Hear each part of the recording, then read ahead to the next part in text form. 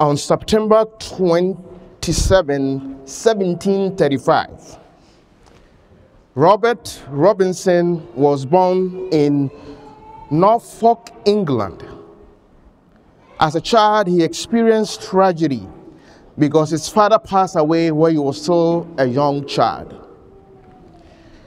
Robinson was a very intelligent young man, and there was a desire and passion for him to pursue the clergy career at some point. But because of the death of his father, those plans were altered. His mother, not able to keep up with the family because the social safety net in the 18th century in England was not as strong as it is today. So the mother sent him to London to apprentice as a barber so that he can work and take care of himself and also support the family. Robinson gets into London and started developing a character of rebellion. Why? Because, a guy from a small town being exposed into a bigger city life. Robinson lived in London without the guidance of his family, found himself drawn to bad companies. And he became associated with the gang of the hoodlums and indulged in various gang-related activities. Living the gang life is not about wondering if you will find trouble, but about knowing it's only a matter of time when you will find that trouble. So Robinson's life as a child would desire to be a clergy. Now he was on the pathway, you can call it, to destruction. It was at this critical time in Robinson's life that he heard about a preacher called George Whitefield. He was one of the greatest evangelists of that time, and he decided, together with his gang friends, to go to a place where George Whitefield was preaching, to do two things: to make mockery of him and to pity his audience. He went in, sat down, and he was haunted by the message that George Whitefield preached.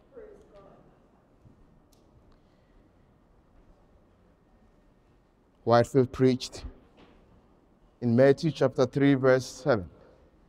O generation of vipers, why are you running away from the wrath to come? Whitefield was haunted by it. The sermon profoundly resonated with Robinson, leading to a spiritual awakening that changed the direction of his life. It ended the phase of his life that was a rebellious to a phase of conversion and ministry. And at age 23, when he was converted, he penned these beautiful words in this hymn. Come thou fount of every blessing, tune my heart to sing thy grace. Streams of mercy never ceasing, call for songs of loudest praise.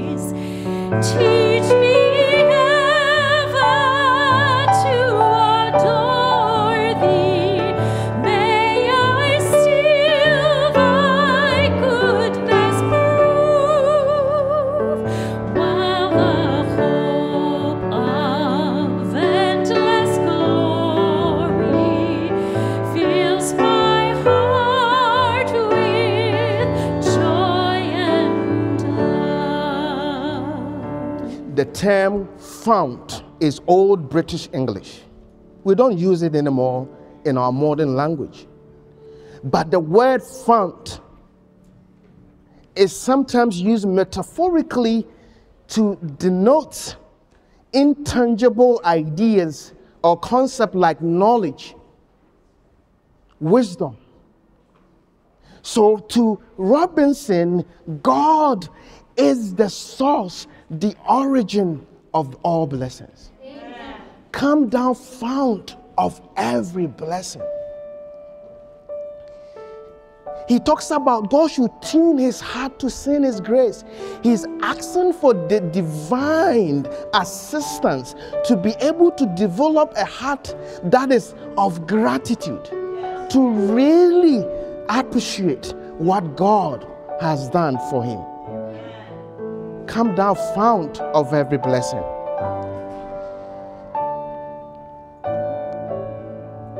These words that was written by Robert Robinson reflect his inability to cease from singing God's grace. The realization that it is only the power of God in his life that has completely changed and transformed his life. Knowing where he was headed, knowing the path he was, the gang life, and God came to his rescue and completely changed him. You can clearly see that he cannot hide the gratitude, the thankfulness. Friends, some of these words in the hymns were personal to the writers. They were not just singing for money. It was their personal life experience.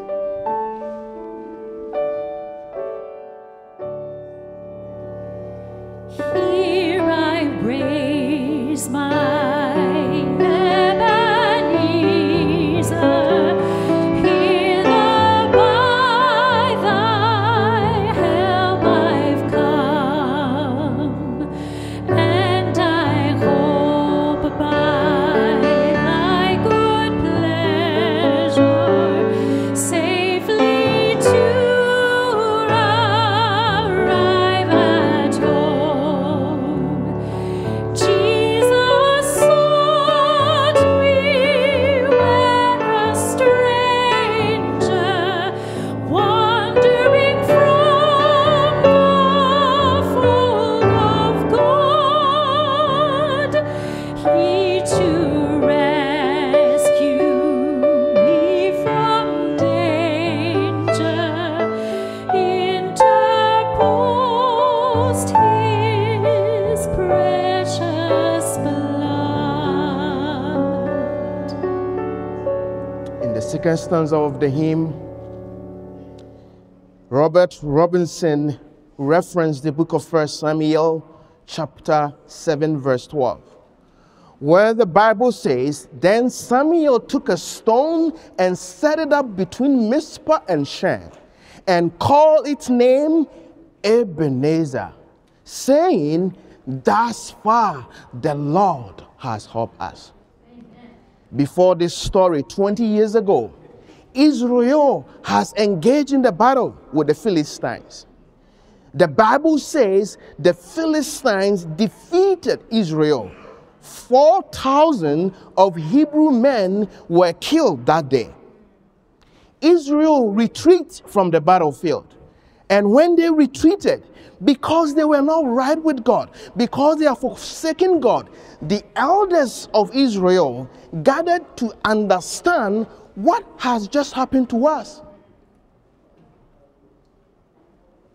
They decided to send someone to Shiloh to fetch the ark of God from Shiloh. Why? Because they know that wherever the ark of God has been with them, victory has attended Israel. So they wanted to go with the second wave of the battle. But this time, they wanted to, if God is not going to come, they will force God on the battlefield. So they sent someone to Shiloh, and the Ark of the Covenant came to camp bearing Hophni and Phinehas, and they were ready for the second phase of the battle. They were so confident. Why? Because wherever the ark of God has been, victory has attended Israel. When the Jericho wall came down, without explosion, without a ladder, the ark of God was there. When the sun stood still and Joshua and his army decimated the Amorite, the ark of God was there. And when Jordan rose back and Israel walked on the dry land to claim the promised land, the ark of God was there. So they were so sure that this time, if they go into the battlefield, if the ark will be there, they will be victorious. But friends, what happened that day? Israel was defeated again. But this time, it's not just 4,000, 30,000 of Hebrew men were killed. The two sons of the priest died.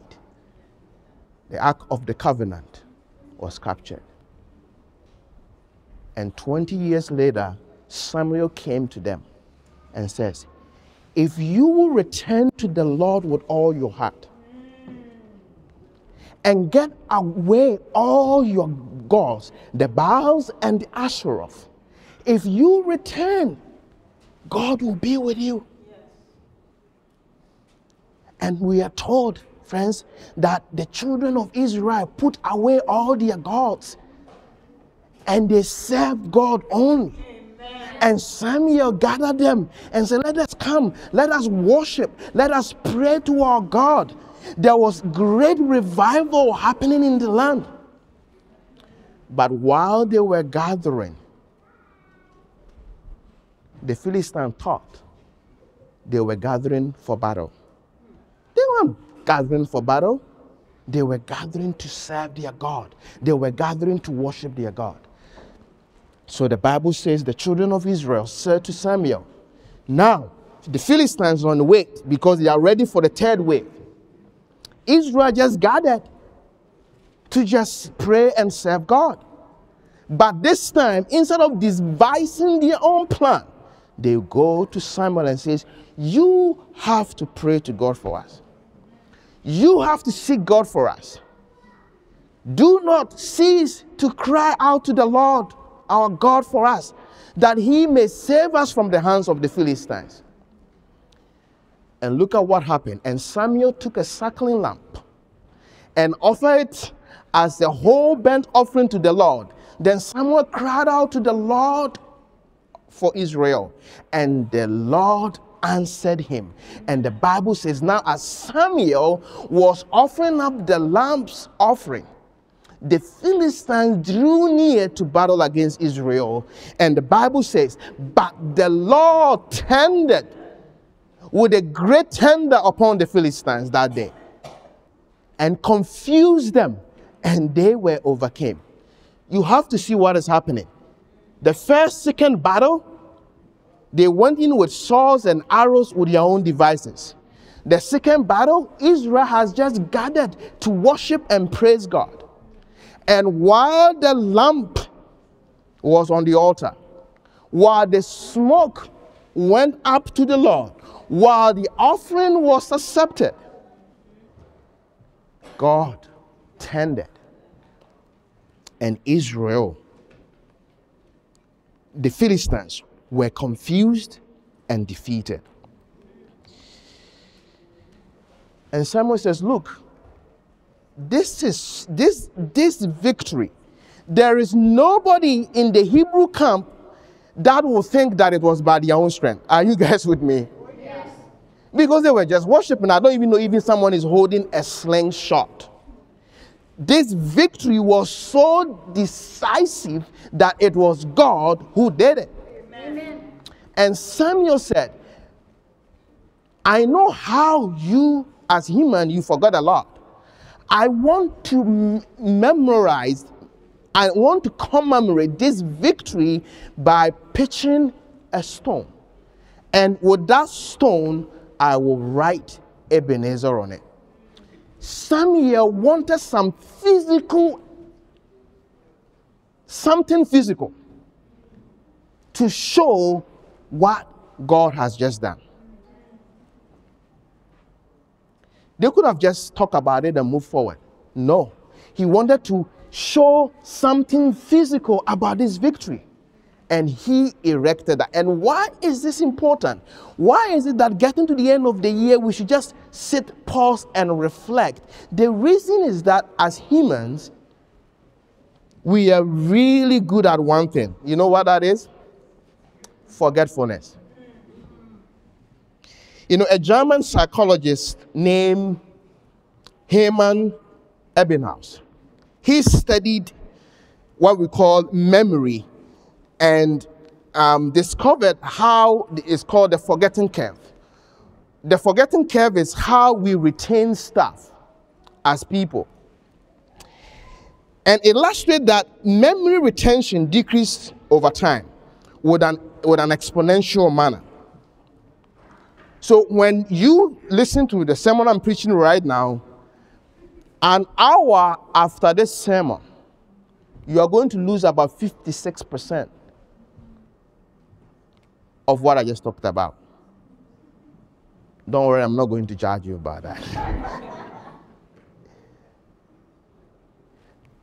About a day, 77% will be gone. And of course, it just tapered down after a week.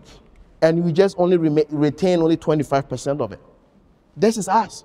We forget very easily. I can tell you, I have a list. I go to Costco, and I still miss stuff that is on the list. I don't know whether I'm the only one, but sometimes I have it on the list item, but sometimes I forget what is. We are human beings. We forget very easily. So Samuel says, you cannot forget what God has done. I need to raise this Ebenezer stone so that anytime you walk and pass by, you remember this day where God gave you that decisive victory over your enemy. Amen. There's a saying that, why do I always forget where I put my keys, yet I never forget a grudge? And one also say, some days I'm amazed myself, other days I look for my phone while I'm holding it. Yes. We forget. And that is why period like this, time like this, where we pause and reflect, where we pause and look back, take a stock, what God has done for us, it's so critical. So, Samuel pitched the stone, says, I don't want any of you to forget what God did this day for you as Israel. I'm bringing the message to a close. What lessons can we learn? Lesson number one, Ebenezer, that stone, the erection of that Ebenezer reminded the Jews for both their current victory and their past defeat. What does that mean? The same place that they were standing jubilating that day, Samuel wanted them to remember not just the victory, but the failure that happened 20 years ago. Sometimes we can have more reason to thank God when we reflect on times where we went on our own strength and used our own power and used our own genius and plans and everything and failed, and God came in and rescued us. And when we see our failures, we appreciate more. That is not me and God. This is God. And without God, without him, the victory wouldn't have come. So Ebenezer, that stones, reminds them not just their victory, but their failure. So it teaches the importance of remembering our past mistake, not just for the sake of regret, but to appreciate the mercy and the hope that we have received from the Lord. Charles Spurgeon says, I call to remembrance all my failures as I stand on this hill of joy. Ebenezer should remind us that was it not God, those victory wouldn't have come. Lesson number 2, I want you to take away, the victory that was achieved was because of the lamp. Amen. While the lamp was on that altar and the smoke ascended, God took care of their enemies. Every victory won, every success achieved in this building, and every success that will be achieved in this building is by one person and one person alone, and that is the person of Christ Jesus. Amen. The reason for the success is because of the lamp. Yes. Friends, the lamp of God is the reason the victory was obtained. Yes. The lamp of God. And Ellen White says this, which is so powerful, that the bread we eat is the purchase of his broken body. The water we drink is bought by his spilled blood. Never one, saints or sinners, never one, saint or sinner, eat his daily food, but he is nourished by the body and the blood of Christ. The cross of Calvary is stamped on every loaf. There are people who don't believe in Jesus, but they are alive because of him. Amen. Every victory, every success, every blessing is because of the lamp. You know, there are 12 months, 52 weeks, 365 days, and the number goes on. We breathe averagely 16 breath within a minute, average. So we are talking about 8.4 something million breaths a year. Listen to this. Every breath you take is by the grace of God. Amen.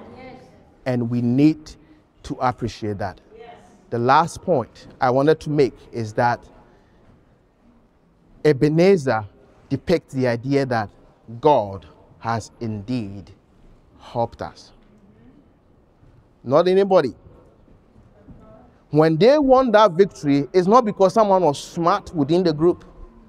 It's not because the elders came up with an ingenious plan. When they won that battle, it was clear and decisive. It was because the Lord has helped them. And our journey this year can only be attributed to the grace and the help of God. Amen. So as we go through 2023, 2024 I should say, 23 is done. The event of this year brought us closer home. And the closer home, friends, I mean closer home. Because Jesus is coming again. Yes. And until then, maybe we'll sing the last stanza of the hymn. Until then, let's sing the last stanza of the hymn. Until then, we need to hold on, friends. We need to hold on. Yes. The devil will come to us to cause us to waver, to wander away. We need to hold on. Yes. Until then, we should all hope that God will keep us and move us closer home.